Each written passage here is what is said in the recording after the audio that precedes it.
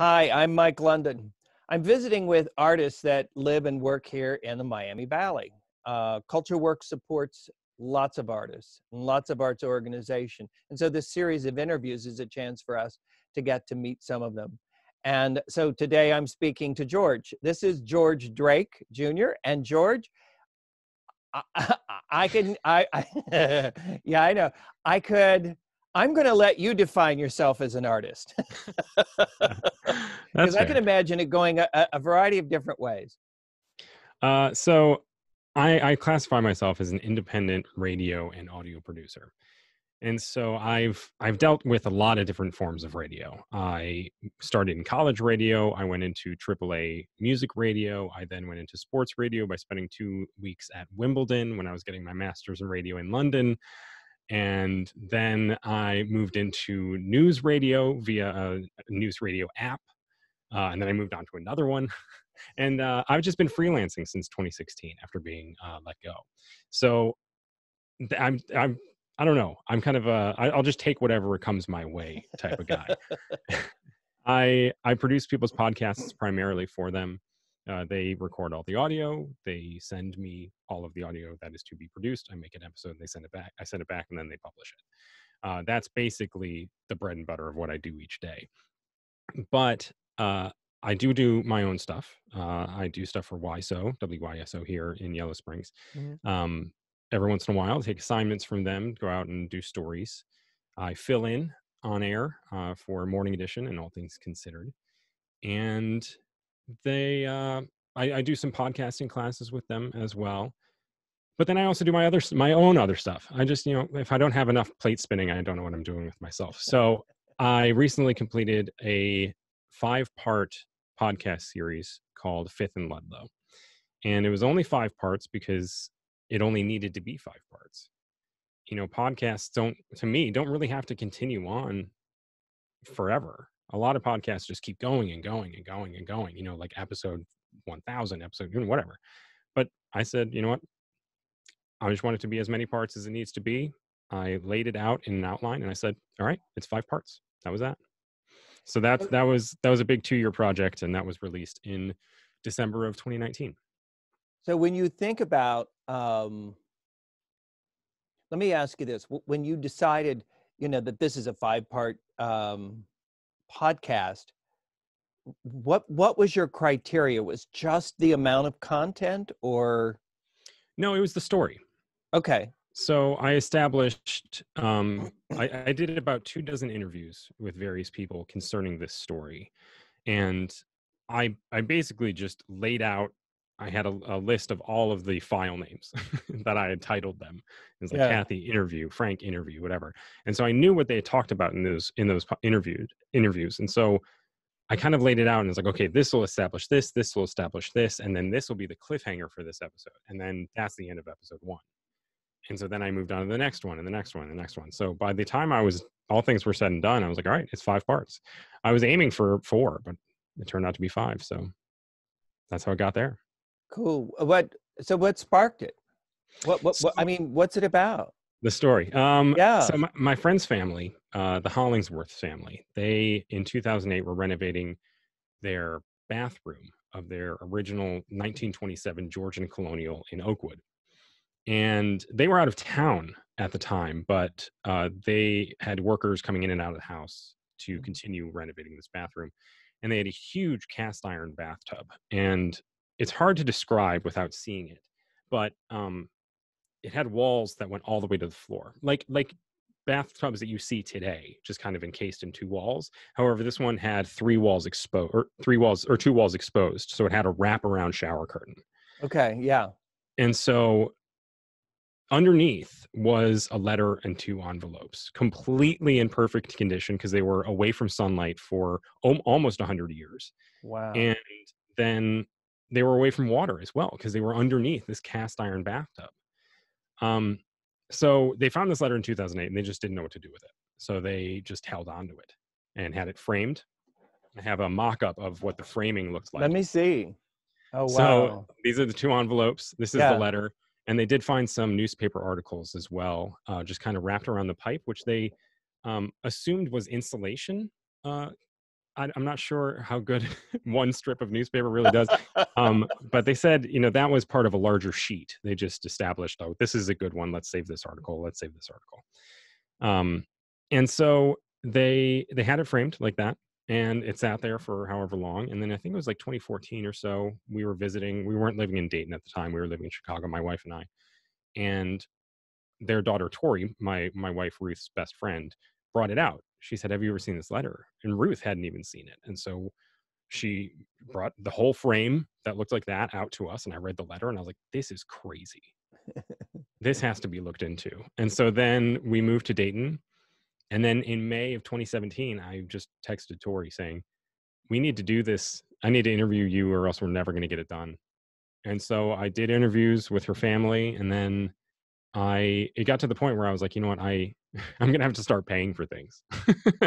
And I wasn't planning on making money on this. It was just kind of a passion project. And so I reached out. I got a grant through Culture Works and the Montgomery Arts and Cultural District, and they helped pay for the stuff I was trying to not pay for. So it was great. It really worked out. But it's crazy. Here, I'll show you some more stuff. Yeah. This is a blow up of the letter. It's smaller. This is probably the original size right here. Yeah. Yeah. But I'll read it to you. I'll give you a preview of the podcast, Michael. Yeah. Do. So at the top it says Dayton, Ohio, Tuesday, 2020. So July 20th, 1920. 1920. 1920. Wow, it was 100 years ago. Yeah, I know. This year, we're like talking about what we can do on July 20th. Wow. All right, so it says, "Friend Rose, I got your letter and I am well, and I hope this will please you, Rose.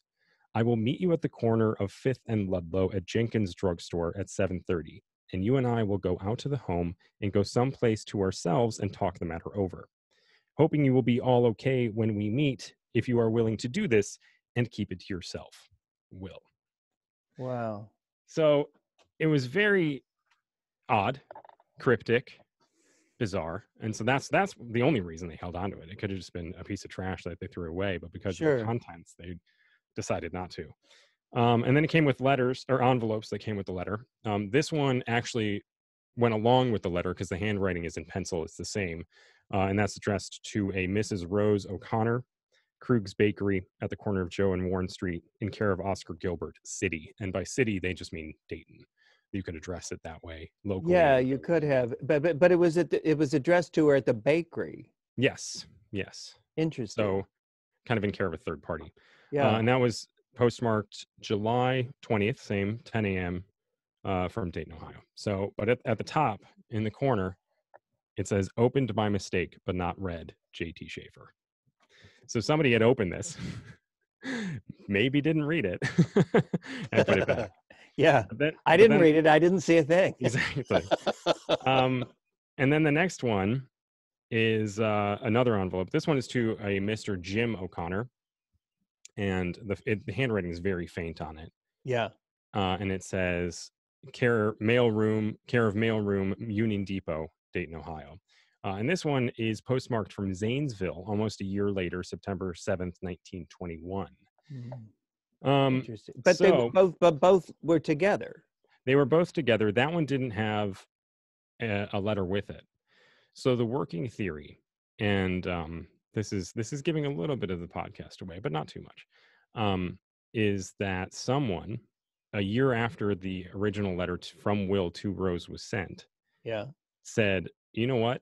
Rose's husband, Jim, needs to see this." So they put it, envelope and all, into an envelope and sent it to Jim. So over the course of the 5 parts, we talk to a Dayton historian, a few Dayton historians. We get a genealogist, an amateur genealogist on board. We kind of just paint the picture of Dayton in 1920, really in the early 1900s, because they were living throughout that time. And what a great time to be alive. I mean, it was just innovation city, and they saw it, and it's so great to be a part of that. So it's just really fun to look into the history of Dayton and kind of track down what that letter could be about.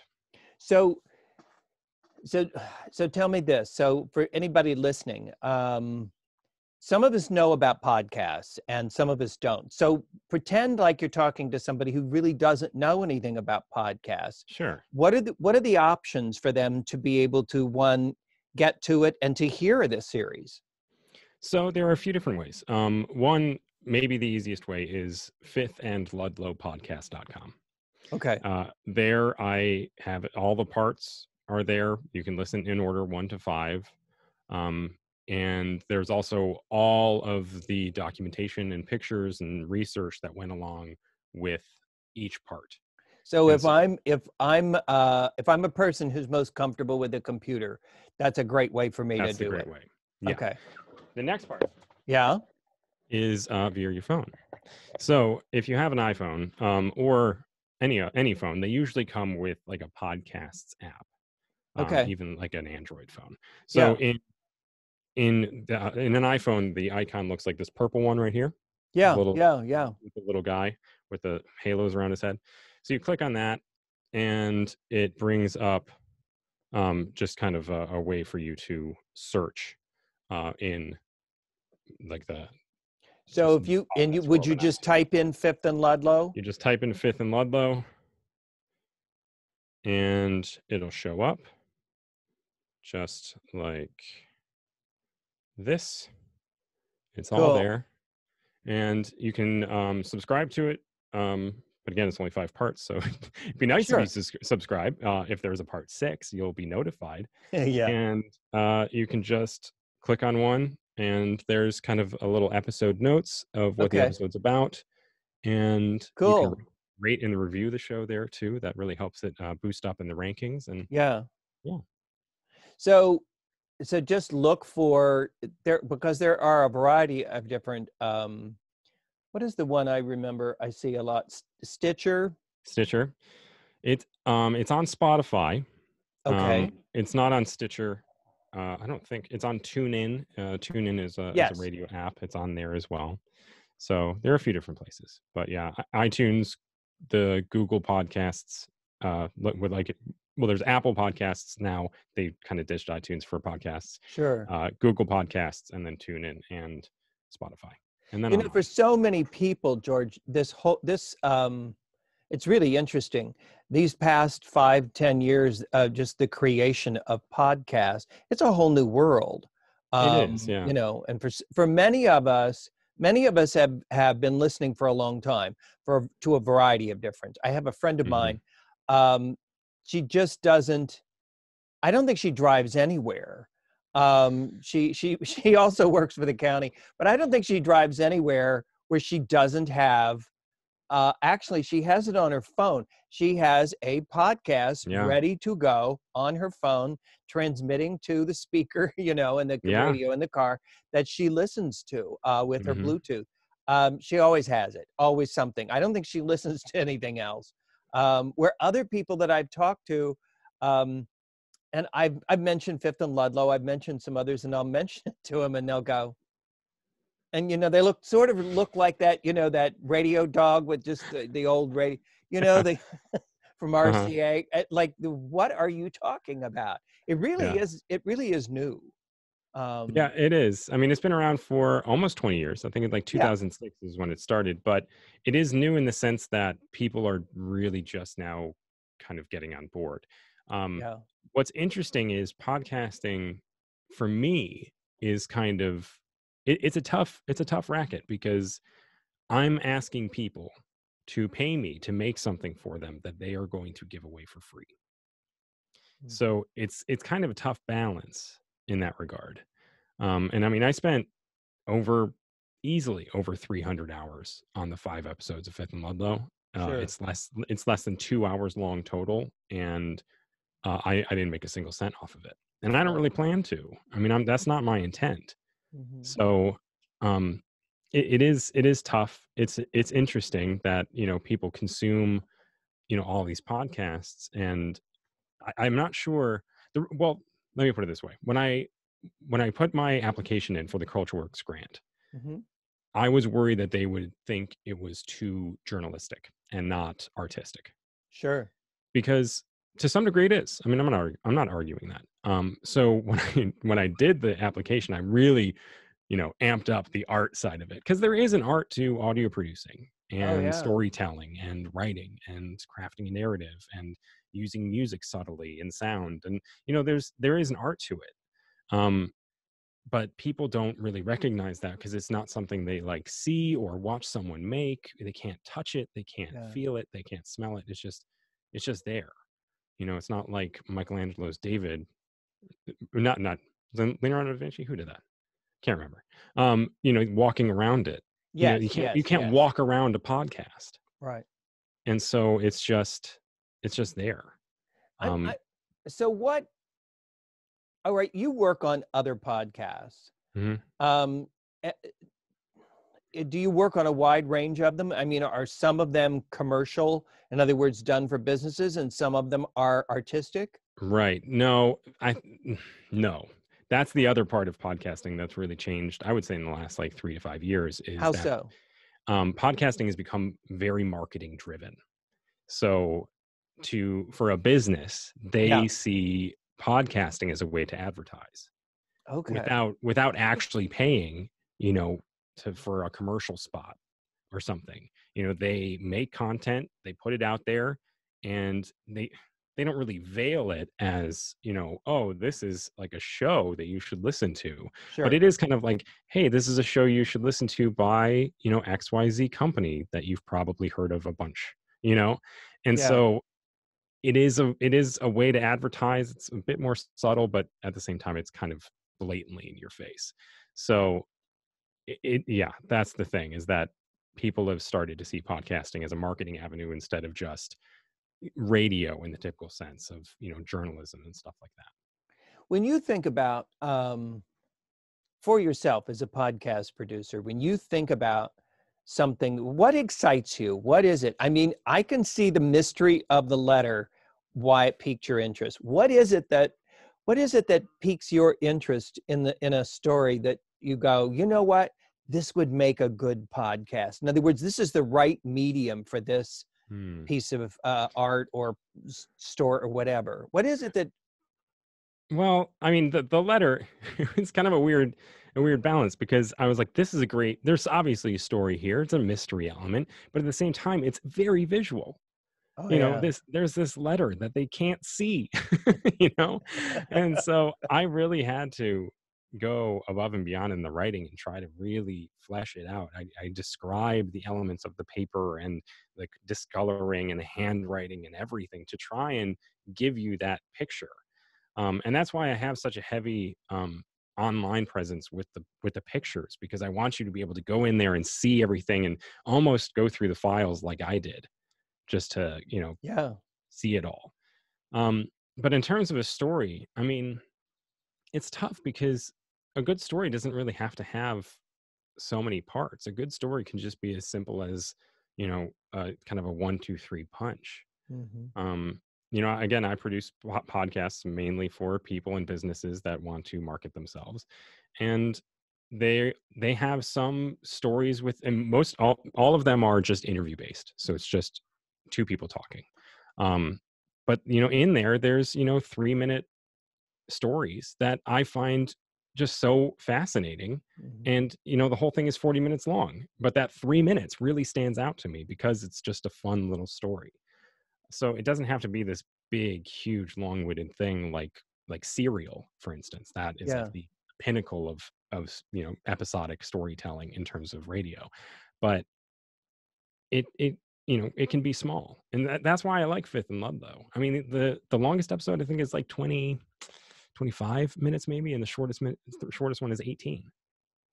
So So if you it's just had, small. yeah, if assume for a moment that you've got, because I know you've done workshops, but assume for a moment that there's somebody watching who says, I've always thought about doing a podcast. If you had three things to tell them, Hmm. three pieces of advice, what are the three pieces of advice you'd give somebody who was new to podcasting?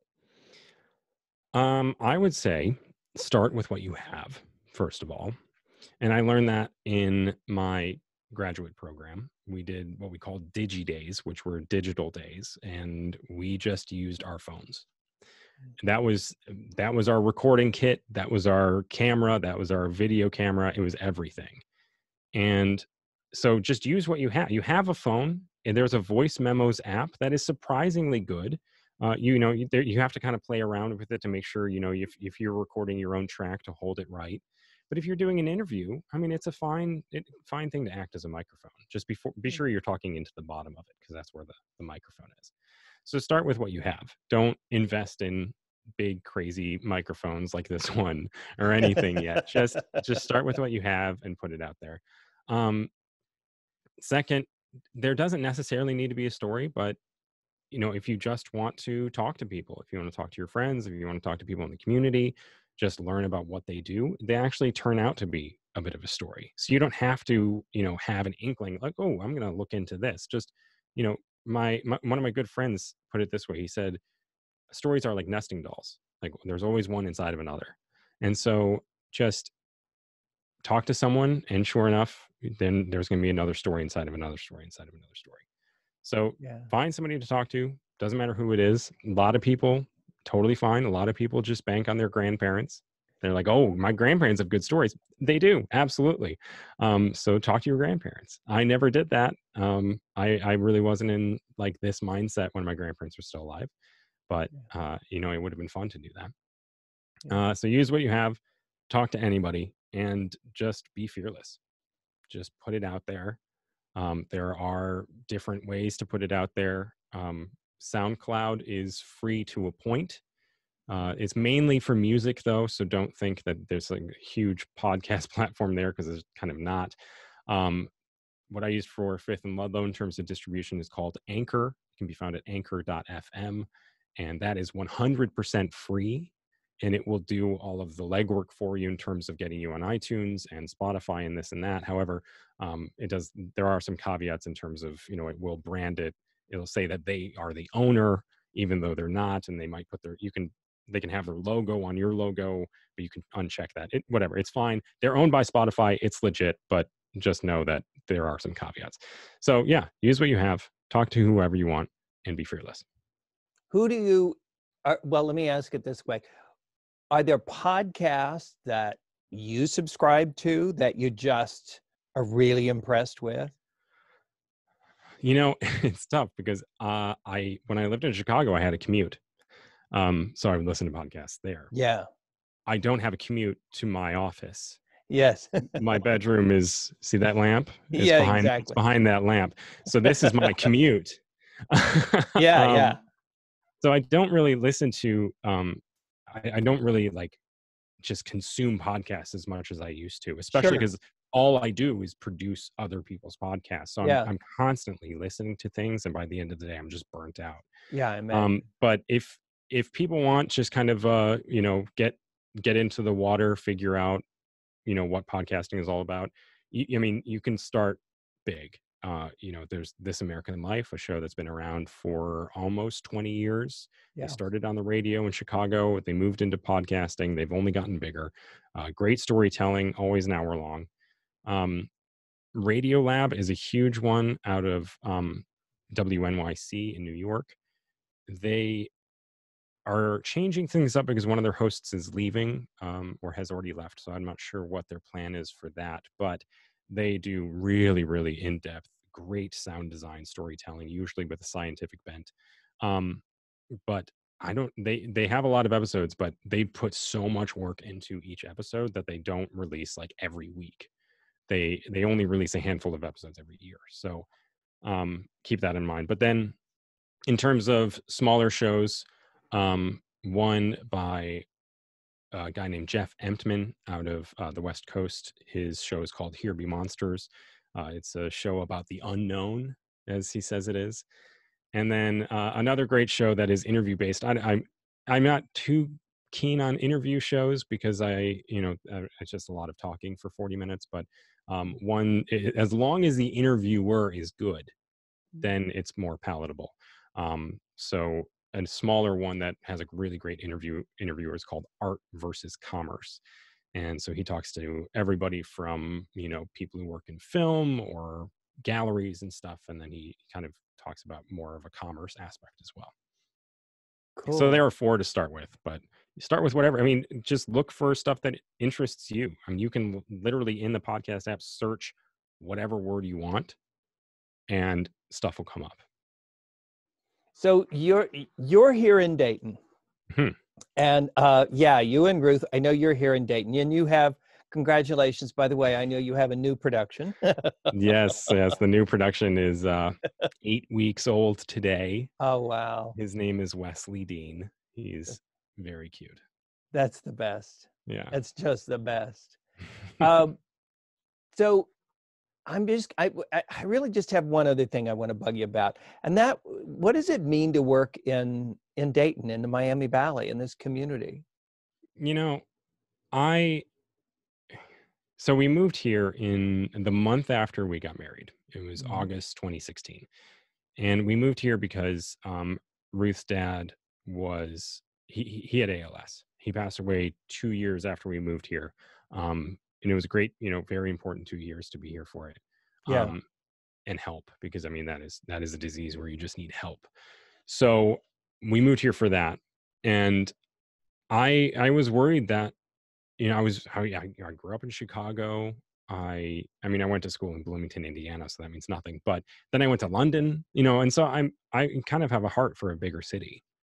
And so when we decided to move here, I was worried that I wouldn't like it. But I was crazy wrong. I mean, I love this city. I love the history it has. I mean, Chicago and London have great histories as well, but I Yeah. feel like here it's just much more accessible to learn about. Because I mean, it seems silly, but you don't have to hang out in traffic for 40 minutes. You don't have to get on 3 tube lines. You can just take a drive down and there find a parking space. It's just you can go places and learn about this city, unlike any other city I've tried to learn about. So I love it for that reason. But then, I mean, just like the people are just so genuine and kind and wonderful, and they're proud of this city. You know, I'm not saying Chicagoans aren't proud. I'm not saying Londoners aren't proud, but when you're walking down the street, everybody's just in their own world. And here it's, they're together. And so I just love that aspect. And the art is so strong. It's way stronger than any other art I've experienced in other cities. So I'm just proud to be a part of it. I've only been here for going on, I guess, 4 years now, but I'm just totally, totally invested. Well, it's been great to meet you. And I'm glad you're here. Oh, thank you. And I'm really glad also for others that are watching to be able to meet you and to learn about another art and another art form, actually, that they Hmm. may not know much about or have heard a little bit about. So I really thank you for this. Oh, thank you. The Culture Works supports, they supported you in your project. They support a lot of arts organizations and a lot of individual artists. The assets that we have in this community in the arts are just incredibly strong. We're in a really lucky place. This is a difficult time, though. And so Hmm. part of the reason that I'm also doing this series of interviews, is to be able to encourage anybody who's watching to support Culture Works, to be a part of it. Right now, almost everywhere, some aspect of the arts, whether it's dance, music, visual arts, whatever, part of it is like the rest of the community is shut down.